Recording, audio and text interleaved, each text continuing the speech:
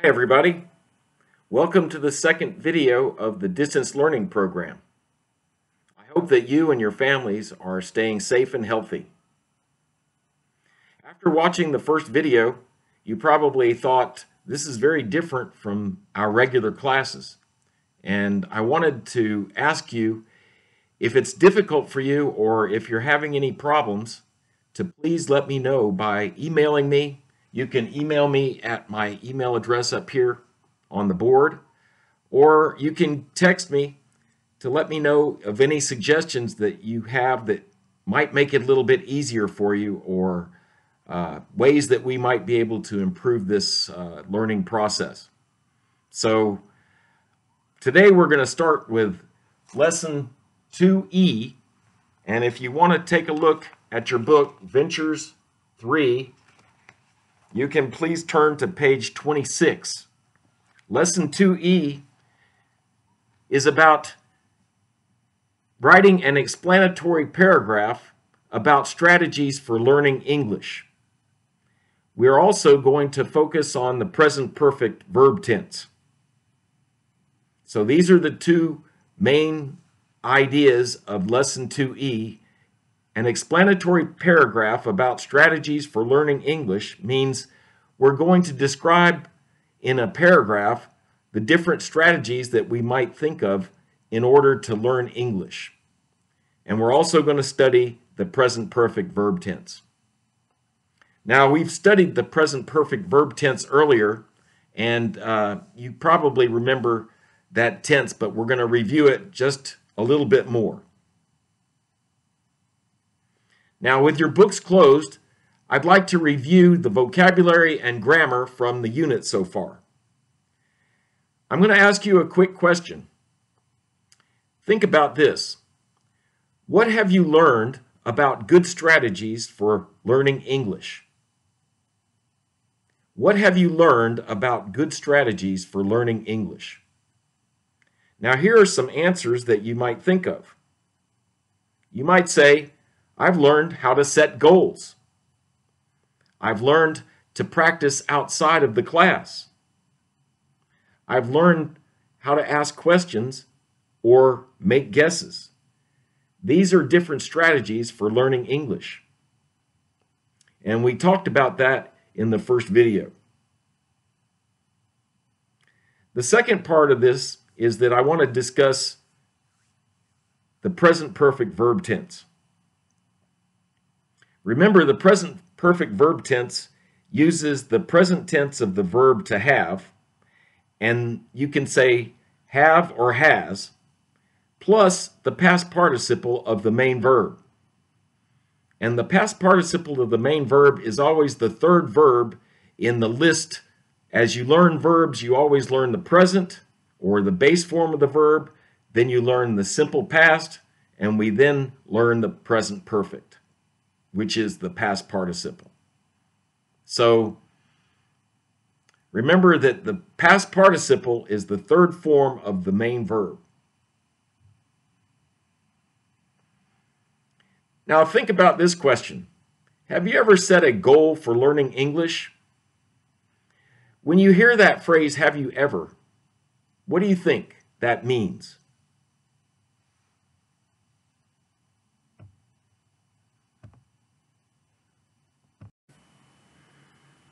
If someone asked you the question using the phrase, have you ever, would they be talking about something that happened in the past? Or are they talking about something that's happening now or in the future? What tense do you think that is? Well, when someone uses the phrase, have you ever, they're talking about something that happened in the past. And if they asked a question, have you ever set a goal for learning English? That means at any time in the past, did you set a goal for learning English? And how would you be able to answer that question?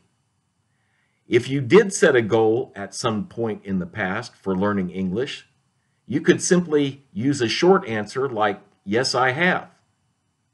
And if you never set a goal for learning English in the past, if that never happened, then you could say, no, I haven't So those would be the short answers for the question, have you ever set a goal for learning English?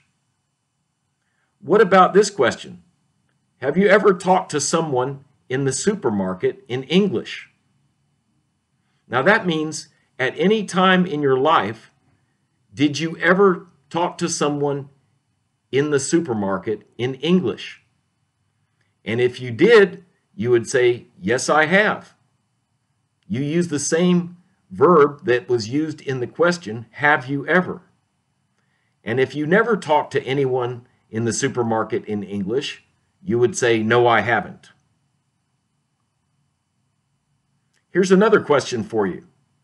Have you ever had trouble understanding English on TV? And if at any point in your life you were watching TV and didn't understand what was happening, or you didn't understand what the person was saying, you would say, yes, I have. And if you always understood everything that you watched on TV, then you would say, no, I haven't. So those would be the short answers for the question, have you ever had trouble understanding English on TV? Here's another question. Have you ever made a joke in English? If you did make a joke in the past in English, then you could say, yes, I have. And if you never made a joke, you would say, no, I haven't.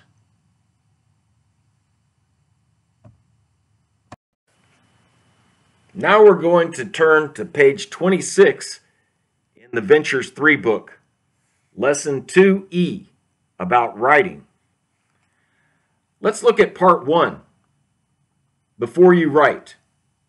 This says work in a small group, complete the chart with examples of strategies for learning English. Use the reading on page 24 and your own ideas. The first strategy is set goals. And in the book, it says examples from the reading. Read for 15 minutes in English every day. Then you could write an example of how you have set a goal. You might say, write in English every day for 5 minutes. Then the next strategy is practice English. If you remember from the first video, what were some examples of practicing English? Remember in the second strategy, which was talk to everyone, there were a couple of examples of how people can practice English.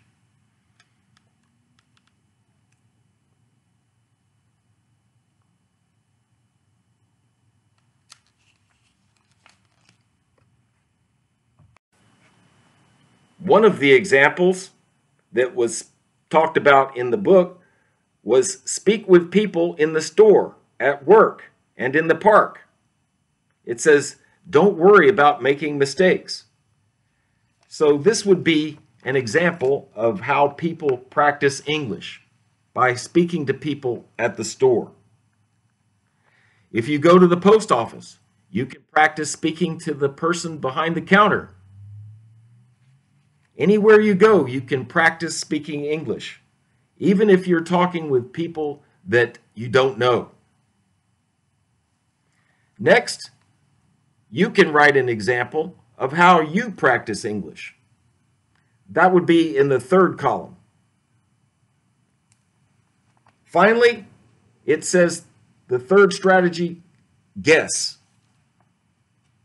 What are some examples from the reading where the person had to guess?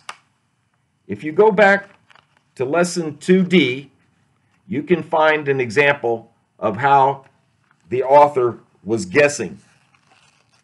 It says, for example, look at the speaker's faces and hand gestures, the way they move their hands to help you guess the meaning.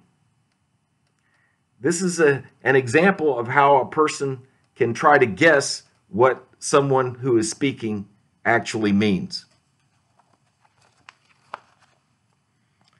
And finally, in the third column, you can write an example of how you've had to try to guess what a person means in the past. Now, let's look at part 2B. I'm sorry, 1B, where it says read the paragraph.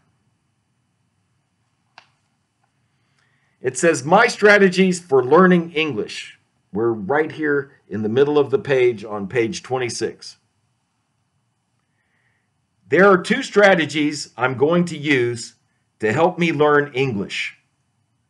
My first strategy is to learn more English vocabulary. There are many ways I will do this.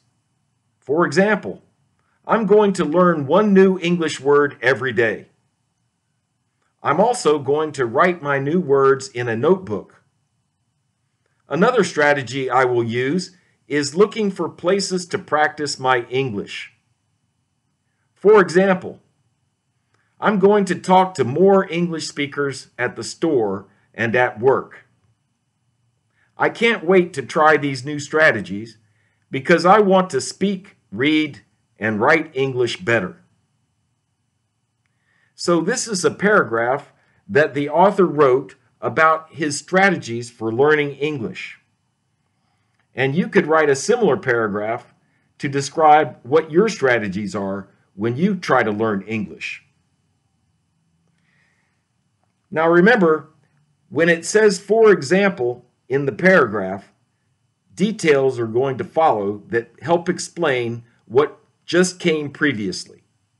So whatever the author just said, when you use for example, it gives details about how the person can explain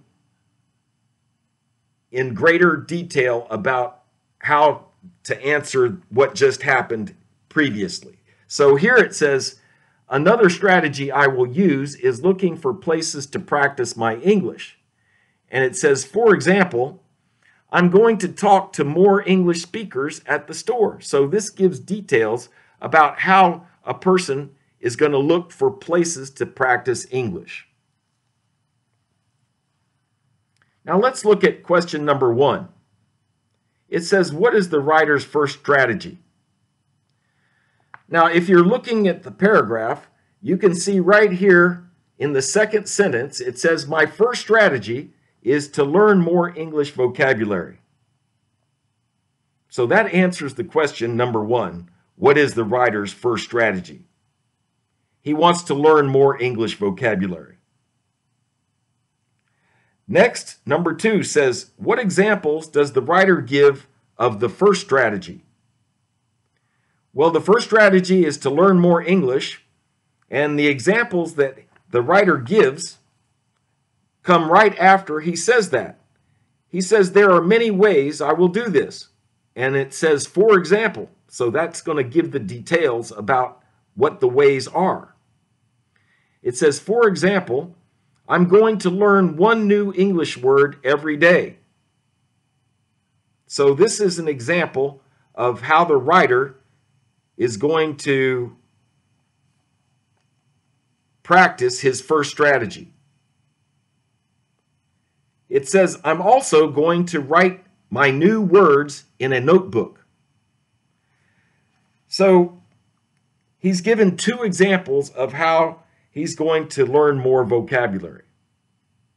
First, he's going to learn 1 new English word every day.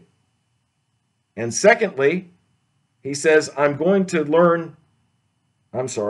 Secondly, he says, I'm also going to write my new words in a notebook. Next, it says, what is the writer's second strategy? Now, if you look in the middle of the paragraph, it says another strategy I will use is looking for places to practice my English. This is the second strategy. He's going to look for places to practice his English. So the answer to the question would be, the writer is going to look for places to practice his English. Question number 4 says, what example does the writer give of the second strategy?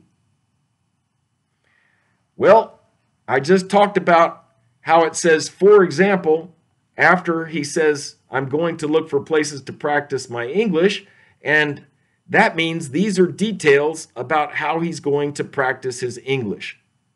It says, I'm going to talk to more English speakers at the store and at work.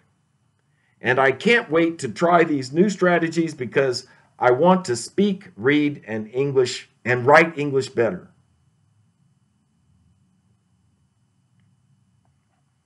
Now, when the writer says, I can't wait to try these new strategies, what do you think that means? Normally, when people say, I can't wait to do something, that means that they're very excited about it. They're looking forward to it. So this writer, he wants to practice the new strategies, and he's excited about trying to use these strategies to help him learn English faster. Finally, question number 6 says, do you think these strategies could help you? Now that's an individual question that each of you can try to answer. You can try to answer these questions and think of different strategies that might help you learn English faster.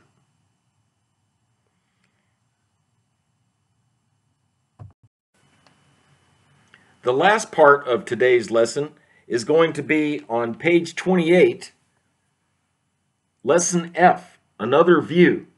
So please turn to page 28 in the Ventures 3 book. This says Life Skills Reading, Tips for Taking Tests. So we have 7 tips for taking tests. A tip is a good idea on how to do something better. So number 1 says, read the instructions carefully. Ask the teacher if you don't understand them. Number 2 says, skim the whole test before you begin.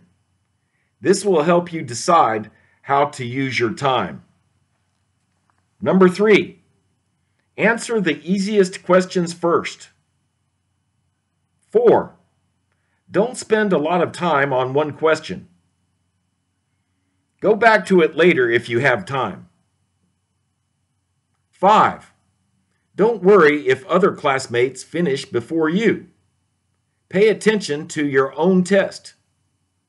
6, leave time to check your answers. Make sure you have answered every question. Number 7, don't look at another student's paper. Be responsible for your own work. That means don't look at another student to try to get the answer. You need to answer the question yourself. Then it says culture note. During a test, don't look at another student's paper, ask another student for help, or help another student. These are types of cheating. And types means kinds, different kinds of cheating. Cheating means that you're not doing the work yourself. You're relying on help from another person to get the right answer. Let's look at part A. Read the questions, look at the tips, fill in the answer. Question number 1. Which tip says to read the whole test quickly before you answer any questions? Well, that's what tip number 2 says. It says skim the whole test before you begin. And skim, it means that you need to read it as quickly as you possibly can and try to get the meaning very, very fast. So the answer to the question would be tip 2, which is B. Question 2, which tip tells you to answer the questions you know first? Well, that's tip number 3. It says answer the easiest questions first. Question number 3 says, which tip tells you to skip the questions you don't know and go back to them later? Well, that's tip number 4. That's answer B. It says don't spend a lot of time on one question. Go back to it later if you have time. And finally, Question number 4 says, what word means read quickly for the main idea? And as I told you when we were looking at the second tip, which said skim the whole test before you begin, that's when I told you that skim means to read it quickly and try to get the meaning as quickly as possible. So the answer would be C, skim. So I hope this video has been helpful to you. And remember, please email me if you have any suggestions about how we can make this process a little bit better for you, okay? Thanks a lot, and please tune in next time. Bye-bye.